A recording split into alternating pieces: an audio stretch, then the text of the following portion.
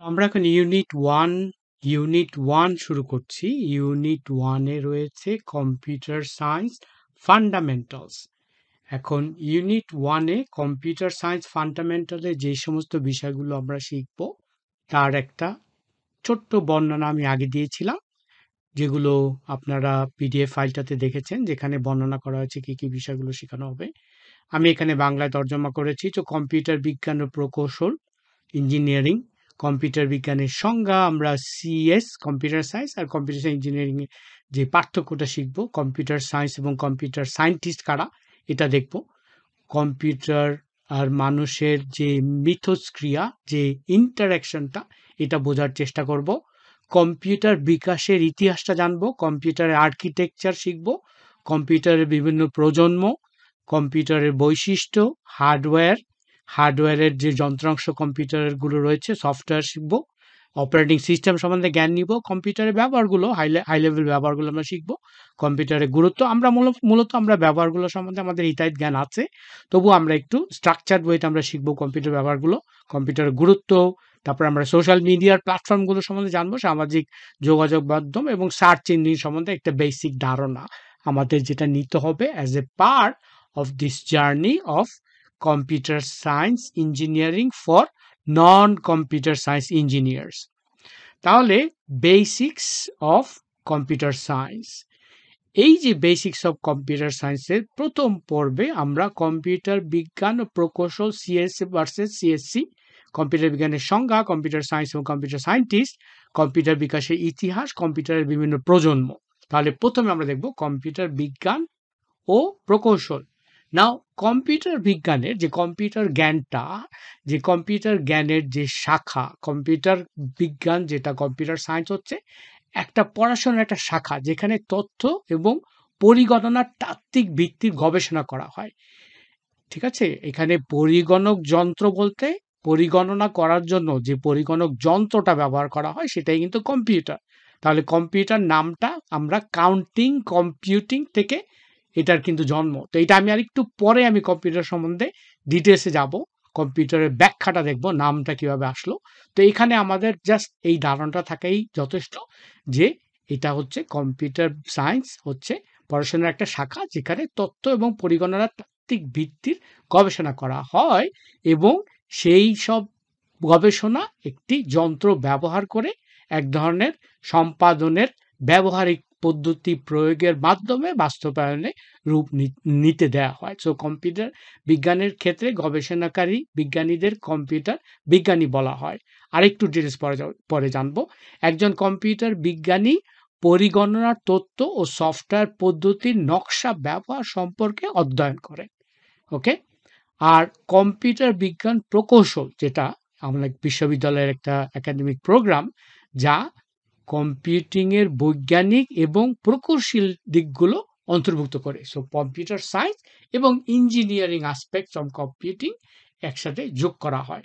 So CSC একটি শব্দ যা আমরা প্রায়ই ইউরোপে ইঞ্জিনিয়ারিং ইনফরমেটিক্স একাডেমিক প্রোগ্রামের নাম শুনতে পারি, এখানে অনুবাদ করতে ব্যবহার করা হয়, যেই পড়াশোনা করা হয় কম্পিউটার সায়েন্স ইঞ্জিনিয়ারিংয়ের জন্য। তো এটি স্নাতক এবং স্নাতকোত্তর উভয় ক্ষেত্রেই প্রদান করা হয়। এখন আপনি নিচে যে ছবিটা দেখতে পাচ্ছেন, এই ছবিটা কম্পিউটারের ব্যাপক ব্যবহারের কথা আমরা এখন যেটা দেখতে পারি, যেটা ওয়ার্ল্ড অফ ডিজিটাল, আমরা যে ডিজিটাল সমুদ্রে ভাসছি, এখানে সব কিছুর জন্যই কম্পিউটার ব্যবহার করা হয়। আপনি বাসায় বসে আপনি ফোন ব্যবহার করে বিভিন্ন জিনিস অর্ডার দিতে পারেন, আপনি বাসায় বসে খাওয়ার অর্ডার দিতে পারছেন, পেঁয়াজ, রসুন, আদা রসুন, যেগুলো আগে চিন্তাও করা যেত না, আপনাকে বাজারে যেতে হতো, এগুলো আপনি এখন বাসায় বসে অর্ডার দিতে পারছেন। আপনি বিভিন্ন ধরনের ডিভাইস ব্যবহার করে, আপনি গাড়ির জিপিএস ব্যবহার করে গাড়িতে আপনি বিভিন্ন জায়গায় নিশ্চিত পৌঁছে যাচ্ছেন। আপনাকে রাস্তায় গাড়ি থামিয়ে বারবার মানুষকে জিজ্ঞেস করতে হচ্ছে না, আপনাকে দিক নির্দেশনার জন্য। স্যাটেলাইটের মাধ্যমে আমরা বিভিন্ন চ্যানেল দেখতে পাচ্ছি, বিভিন্ন দেশের বিভিন্ন ধরনের মানুষের বিভিন্ন ধরনের যে ধরনের ট্যালেন্টগুলো রয়েছে, এই ট্যালেন্টগুলো তারা যেইভাবে টিভিতে বিভিন্ন ব্রডকাস্টিং মিডিয়ার মাধ্যমে উপস্থাপন করে, এগুলো আপনার বাসায় চলে আসছে স্যাটেলাইটের মাধ্যমে বিভিন্ন দেশ থেকে, এবং এটা শুধু সম্ভব হয়েছে because of computer science. Plane তার গতি নিয়ন্ত্রণ করা, সঠিকভাবে জায়গায় পৌঁছে যাওয়া, প্লেনের দিক নির্দেশনা দেওয়া, হ্যাঁ? এয়ার কন্ট্রোলের জন্য, এটার জন্য ব্যবহার করা হয় কম্পিউটিং। আমরা দেখতে পাচ্ছি যে বিভিন্ন হাসপাতালে বিভিন্ন ধরনের চিকিৎসার জন্য আমরা রোবোটিক্সের ব্যবহার দেখি, বিভিন্ন ধরনের যন্ত্র ব্যবহার করা হয়, যেগুলো আমরা আরও ডিটেইলস পরবর্তীতে জানবো। এবং আমরা সবশেষে এসে ডান দিকে দেখতে পাচ্ছি বিভিন্ন ধরনের অ্যাপের ব্যবহার রয়েছে, ওয়্যারেবল ডিভাইস। ওয়্যারেবল ডিভাইস নিয়ে আমি পরে আমি বলবো ওয়্যারেবল ডিভাইস নিয়ে, যেগুলো মানুষ হাতে পড়ে, যেগুলো থেকে বিভিন্ন ধরনের রিডিং নেয়, রিডিং নিয়ে প্রসেস করে, তারপরে মানুষের স্বাস্থ্য সম্বন্ধে হিতাহিত জ্ঞান দেয়। তো এগুলো আমরা দেখতে পাচ্ছি যে কম্পিউটার সায়েন্সের যেই ধরনের প্রচলনগুলো এবং এগুলোর জন্য কম্পিউটার সায়েন্সের অবদান কীরকম। তাহলে আমরা কম্পিউটার বিজ্ঞানের যদি সংজ্ঞা দ্বারা করে চাই, তাহলে আমরা বলতে পারি যে আধুনিক বিজ্ঞানের আবিষ্কারগুলোর মধ্যে অন্যতম আবিষ্কার যে বিজ্ঞান, সেটা হচ্ছে কম্পিউটার বিজ্ঞান। কম্পিউটারের আবিষ্কার মানব সভ্যতায় এক আমূল পরিবর্তন এনে দিয়েছে, যেকে আমরা বলতে পারি এক ধরনের মস্তিষ্ক, যান্ত্রিক মস্তিষ্ক বলা যায়, মেশিন ব্রেইন। মানুষ যেরকম মানুষের যেমন একটা ব্রেইন থাকে, কিন্তু মানুষ জটিল সমস্যাগুলো সহজে মুহূর্তের মধ্যে সমাধান করতে পারে না, তো আমরা কম্পিউটারের মাধ্যমে এগুলা সমাধান করতে পারি। যেই যন্ত্রটা জটিল বিভিন্ন সমস্যাগুলো সমাধান দিতে পারে। তবে এখানে একটা জিনিস দেখতে হবে, সেটা হলো আমাদের অনেকের ধারণা কম্পিউটার সায়েন্স হচ্ছে ওয়ার্ড, পাওয়ার পয়েন্ট, এক্সেল এগুলো। এবং এই কারণে হয়তো আমাদের পাড়ার একটা মুদির দোকান যে দিচ্ছে, সে যদি কম্পিউটারের হিতাহিত কিছু জ্ঞান থাকে, সে যদি কম্পিউটারে ওয়ার্ড, এক্সেল ব্যবহার করতে পারে, একটা ডেটা প্রসেসিং এর কাজ করতে পারে, সে কম্পিউটার সায়েন্স জেনে গেল। আসলে কথাটা ওরকম না। আবার কম্পিউটার সায়েন্স সম্বন্ধে যারা অনেক একটু ধারণা আছে, টুকটাক প্রোগ্রামিং হয়তো কিছু জানে, তাদের হয়তো HTML, PHP কিংবা ওয়েবসাইট বানানোও জানে, সেগুলো আসলে কম্পিউটার সায়েন্সের মধ্যে পড়ে, কিন্তু ওগুলো দিয়ে বলা যায় না যে আমি একটা কম্পিউটার সায়েন্সের জ্ঞান রয়েছে। এরকম আমি অনেক ফ্রিল্যান্সারদের দেখেছি যাদের মধ্যে এই ধারণাটা কাজ করে যে এগুলো জানার মাধ্যমেই যদি আমি একটা গ্রাফিক ডিজাইন করতে পারি, আমি যদি একটা ওয়েব পেজ বানাতে পারি, আমি যদি সিইও বানাতে পারি, আমি যদি একটা অ্যাপ ডেভেলপ করতে পারি, তাইলে আমি কম্পিউটার সায়েন্স শিখে গেলাম। আসলে তা না। আরেকটা জিনিস, কম্পিউটার বিজ্ঞানের ভাষা হচ্ছে গণিত। ওকে, সো কম্পিউটার সায়েন্সে জটিল সব সমস্যার সমাধান একমাত্র গণিতই দিতে পারে। ওকে, তারপরে সেটাকে প্রোগ্রামিংয়ে রূপ দেওয়া হয়। শুধু কম্পিউটার সায়েন্স নয়, সকল ধরনের প্রকৌশল পড়াশোনার জন্য গণিত খুবই জরুরি। ওকে, সো আমরা এর জন্য গণিতের ব্যাপারটা বিস্তারিতভাবে দেখব, অ্যালগরিদমের ব্যাপারটা বিস্তারিতভাবে দেখব। আমার একটা ইউনিটই রয়েছে কম্পিউটারের, এই যে CSE ফর নন-CSE এই ক্লাসটার মধ্যে, এই লেসনগুলো যে আমি দিচ্ছি, এর মধ্যে আমরা দেখব একটা পার্টিকুলার সাবজেক্ট, যেখানে একটা পার্টিকুলার ইউনিট রয়েছে, যেখানে আমরা এই ব্যাপারে এটাই জ্ঞান নিব। এখন আমরা দেখব যে কম্পিউটার সায়েন্সে কি কি টপিক পড়তে হয়। ওকে, কি কি টপিকগুলো পড়তে হয় এবং এটার একটা ভালো ধারণা আমাদেরকে নিতে হবে। আমরা যখন কম্পিউটার সায়েন্স শিখবো, তখন আমাদের জানতে হবে যে বিভিন্ন ধরনের টপিকগুলো মূলত কি শেখানো হয়। প্রথমে যদি আমরা প্রোগ্রামিংটা দেখি, সো প্রোগ্রামিং হচ্ছে কম্পিউটার সায়েন্স বললে যেই জিনিসটা প্রথমে আসবে, সেটা হচ্ছে প্রোগ্রামিং। ওকে, প্রোগ্রামিং হলো কম্পিউটারকে কথা শোনানোর উপায়।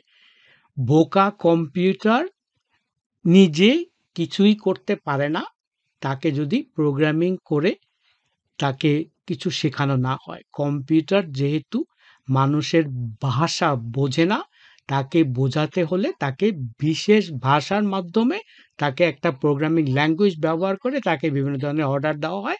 এই ধরনের প্রোগ্রামিং ল্যাঙ্গুয়েজগুলো আমাদেরকে শিখতে হয়। ওকে, আমরা একটা ওয়েবসাইট তৈরি করার জন্য আমরা বিভিন্ন ধরনের প্রোগ্রামিং ল্যাঙ্গুয়েজ শিখি, আমরা বিভিন্ন অ্যাপ্লিকেশন সফটওয়্যার ডেভেলপমেন্ট করার জন্য আমরা বিভিন্ন ধরনের কম্পিউটার ল্যাঙ্গুয়েজ শিখি, এবং এই ল্যাঙ্গুয়েজ শেখার মাধ্যমে আমরা প্রোগ্রামিংয়ের মাধ্যমে আমরা একটা কম্পিউটারকে চালানোর জন্য হিতাহিত জ্ঞান দেই। এরপরে রয়েছে অ্যালগরিদম। তো আমরা যদি চিন্তা করি যে একটা বড় একটা ফাইল কম্প্রেস করে সাইজ কমিয়ে ফেলা, কিংবা গুগল যদি লাখ লাখ ওয়েবসাইট থেকে চোখের পলকে দরকারি অনেক ডেটা খুঁজে আনতে পারে, কিভাবে লাখ লাখ টেরাবাইট ডেটার মধ্যে থেকে কিভাবে এই যে আমার ডিজায়ার্ড যে সার্চটা আমি করলাম, সেই সার্চ রেজাল্টটা মুহূর্তের মধ্যে সে বের করে নিয়ে আসলো। তো আমাদের এটা জানতে হবে কেন। সো অ্যালগরিদম হলো একটা সমস্যাকে সমাধান করার বিভিন্ন ধাপ। সো অ্যালগরিদম কোর্সে মূলত শেখানো হয় প্রবলেম সলভিং টেকনিক, যেখানে এই ধরনের রিয়েল লাইফ প্রবলেম সরাসরি সলভ করতে শেখানো হয়। এই যে জিনিসটা অ্যালগরিদমের জিনিসটা কিন্তু আসলে একটা ধাপে ধাপে করার একটা প্রক্রিয়া, যেটা আপনি সহজে অ্যালগরিদম শেখার মাধ্যমে আপনি রপ্ত করতে পারবেন, যেটা আমি আমার কোর্সের মধ্যে অন্তর্ভুক্ত করেছি। এরপরে দেখা যাক ডেটা স্ট্রাকচার। ডেটা স্ট্রাকচারের জন্য যদি আপনি চিন্তা করেন যে Facebook কিভাবে এত মানুষের তথ্য সংগ্রহ করে। এই যে এলোমেলোভাবে সংরক্ষণ করে কাউকে তাড়াতাড়ি খুঁজে তথ্য খুঁজে বের করে দেয়। Facebook এর কোনো নীতি যদি কেউ ভঙ্গ করে তাকে ব্লক করে দেওয়া হয়। অথচ কত কোটি, কোটি মানুষ Facebook ব্যবহার করছে। তাহলে কিভাবে তাকে এইভাবে খুঁজে Facebook ব্যবহার করে? এই যে জিনিসগুলো, এইগুলো যেমন ড্রয়ারে বিভিন্ন ধরনের কাগজপত্র আপনি সাজিয়ে রাখেন, এইভাবে নির্দিষ্টভাবে কোনো কিছু স্ট্রাকচারড ভাবে গোছানোভাবে সাজানোই হচ্ছে ডেটা স্ট্রাকচার। ডেটাকে, তথ্যকে সুন্দর করে সাজানো। ওকে? সো অ্যালগরিদম এবং ডেটা স্ট্রাকচার হলো কম্পিউটার সায়েন্সের মূল ভিত্তি। তারপরে আসছে গণিত। গণিত হচ্ছে কম্পিউটার সায়েন্স স্টুডেন্টদের ভালো গণিত জানা দরকার হয়। এটার কারণ হচ্ছে সবার কাছে এটা পরিষ্কার যে অ্যালগরিদম বা ডেটা স্ট্রাকচার ডিজাইন করার সময় এতগুলো এইগুলো কতটা ভালোভাবে কাজ করবে সেটা নির্ধারণ করার জন্য আমাদের গণিতের দরকার হয়। একটা সমস্যা অনেকভাবে সমাধান করা যায়। কোন পদ্ধতিটা কোন সময় কিভাবে যথাযথভাবে কাজ করতে পারবে, এগুলোর জন্য আমাদের গণিত দরকার হয়। আমি কম্পিউটারে একটা জিনিস রান করতে মেমোরি কত কম ব্যবহার করতে পারে, হ্যাঁ? আমাদের জিনিসটা সফটওয়্যারটা ইনস্টল করার জন্য আমাদের যদি কম ডিস্ক স্টোরেজ সে নেয়, ওইটার জন্য আমাদের এগুলো হিতাহিত জ্ঞান রাখার জন্য, এগুলোকে ক্যালকুলেট করার জন্য আমাদের গণিতের দরকার হবে। এরপরে রয়েছে operating system. So operating system এখানে শেখানো হয় কিভাবে অপারেটিং সিস্টেম কাজ করে। এখানে ডিস্ক অপারেটিং সিস্টেম, উইন্ডোজ রয়েছে, লিনাক্স রয়েছে, iOS রয়েছে। এই ধরনের এই যে অপারেটিং সিস্টেমগুলো, এগুলো স্ট্রাকচার কিরকম, এগুলো একই সাথে ১০টা কাজ কিভাবে করে, হ্যাঁ? বিভিন্ন ধরনের প্রোগ্রামের শিডিউলিং কিভাবে হয়, বিভিন্ন ধরনের অ্যাসাইন টাস্কগুলো কিভাবে করে, বিভিন্ন প্রোগ্রাম একসাথে রান কিভাবে করে, কোন প্রোগ্রামটা আগে দিতে হবে, কোনটা পরে দিতে হবে, এগুলো সব গুছিয়ে চলানোর জন্যই কিন্তু অপারেটিং সিস্টেমের কাজ। তো সেই কিভাবে এগুলো করে, এগুলো আমাদের জানতে হবে। সো এগুলোর যে পর্যায়টা, এই পর্যায়ে আমরা শিখব অপারেটিং সিস্টেম এবং সিস্টেম প্রোগ্রামিং যেটা বলে। এরপরে ডেটাবেস। সো ওয়েবসাইটে বড়, বড় সফটওয়্যার বিশাল ডেটা রাখে। এই ডেটাগুলো যে থাকে এটা হচ্ছে একটা ডেটাবেস। তো ডেটাবেস আছে স্ট্রাকচার যেগুলো গোছানো, এবং অগোছালো আনস্ট্রাকচার্ড ডেটাবেস আছে। যেই সমস্ত ডেটা স্ট্রাকচার আমরা বলতে পারি যে আমি যদি কোনো একটা জিনিস মাইক্রোসফট ওয়ার্ডে টাইপ করলাম, সুন্দর করে আমি গঠনমূলকভাবে সাজিয়ে একটা জিনিস লিখলাম। এক্সেলে আমি খুব সুন্দর করে একটা ডেটা নিলাম। আমি কোনো একটা গণিত এক্সেলের মাধ্যমে করলাম। ওগুলো আমাদের স্ট্রাকচার। নন স্ট্রাকচার থাকতে পারে যেগুলো অগোছালো ডেটা। যেই ফিল্ডে হয়তো আ আ কোনো অ্যালফাবেট থাকবে, অ্যালফানিউমেরিক ভ্যালু যেগুলো, হ্যাঁ? আমরা এক্সেলের মধ্যে দেখি যে একটা ফিল্ড রয়েছে, যেই ফিল্ডের মধ্যে আমাদের অ্যালফাবেটিক কোনো ভ্যালু থাকবে, যেখানে কোনো নিউমেরিক ভ্যালু থাকবে না। যেখানে বিভিন্ন ধরনের অ্যালফাবেট ক্যারেক্টার থাকবে, ওগুলো নাই। এইজন্য আমরা এগুলো আনস্ট্রাকচার ডেটা থাকবে। এই যে ডেটাগুলো বিভিন্নভাবে স্ট্রাকচার করা, আনস্ট্রাকচার ডেটা, স্ট্রাকচার ডেটা, এগুলোর কাজ হচ্ছে এগুলো আমরা ডেটাবেসে শিখবো। এরপর artificial intelligence, AI, machine learning এর কথা আসে। কম্পিউটার কিভাবে দাবা খেলে, কম্পিউটারে বিভিন্ন ধরনের গেম আমি যখন খেলি, তখন আমি যখন কম্পিউটারের সাথে খেলি, তখন কম্পিউটার আমার সাথে কিভাবে পাল্লা দেয়। তো এই জিনিসগুলো এআই এর কাজ। কম্পাইলার হচ্ছে সাদামাটা ভাষায়, কম্পাইলার জিনিসটার কাজ হচ্ছে প্রোগ্রামিং ল্যাঙ্গুয়েজকে মেশিনের ভাষায় পরিণত করা, যাতে হার্ডওয়্যারগুলো সেগুলো বুঝতে পারে। এটা হচ্ছে কম্পাইলারের কাজ। সো প্রোগ্রামিং ল্যাঙ্গুয়েজগুলো কিভাবে কাজ করে, কিভাবে নিজের প্রোগ্রামিং ল্যাঙ্গুয়েজ তৈরি করা যায়, এগুলো নিয়েই কম্পাইলারের কোর্স, এবং এগুলো নিয়েই কিন্তু কম্পাইলারের বিষয়টা। এরপরে গ্রাফিক্সের ব্যাপারটা হয়তো অনেকেই জানেন, যেহেতু গ্রাফিক্স ডিজাইনারের হিসাবে ফ্রিল্যান্সিং জবটা আমাদের দেশে খুব পপুলার। সো আমরা কম্পিউটার গেমস কিংবা অ্যানিমেটেড মুভিতে সুন্দর, সুন্দর গ্রাফিক্স দেখি। তার পিছনে প্রচুর ম্যাথমেটিক্যাল থিওরি, যেমন গেমসের লাইটিং, শেডিং কিভাবে বাস্তবসম্মত করা যায়, এগুলোর পিছনে যে সমস্ত থিওরিগুলো কাজ করে, যে সমস্ত প্রোগ্রামাররা কাজ করে, যে ধরনের ডেটা সায়েন্টিস্টরা কাজ করে, তারাই হচ্ছে এখানে এই গ্রাফিক্সের ব্যাপারে বিভিন্ন ধরনের অবদান রাখে। নেটওয়ার্কিং এর ব্যাপারটা হচ্ছে কিভাবে একটা কম্পিউটার আরো ১০টা কম্পিউটারের সাথে কানেক্ট করতে হয়, কিভাবে ইন্টারনেট কাজ করে, কিভাবে নেটওয়ার্ক ডেটা প্যাকেট পাঠানো যায়, অন্য প্রান্তে এক প্রান্ত থেকে কিভাবে রিসিভ করা হয়, নেটওয়ার্ক সিকিউরিটি টপিক এর অন্তর্ভুক্ত থাকে, ডিএনএস সার্ভার, আইপি অ্যাড্রেস, এগুলো আমরা দেখব। টিসিপি আইপি এগুলো আমরা দেখব। ডিস্ট্রিবিউটেড সিস্টেম হচ্ছে আমি যদি একটা কম্পিউটারে যদি একটা সীমাবদ্ধ মেমোরি নিয়ে কাজ করি, কিন্তু আমার যদি অনেক বেশি মেমোরি দরকার হয়, তাহলে আমি কি করতে পারি, অনেকগুলা কম্পিউটার একসাথে যোগ করে আমি একটা সুপার কম্পিউটার তৈরি করতে পারি এবং বিভিন্ন কম্পিউটারের পাওয়ার একসাথে করে আমি একটা বিরাট একটা প্রসেসিং কাজ করে ফেলতে পারি।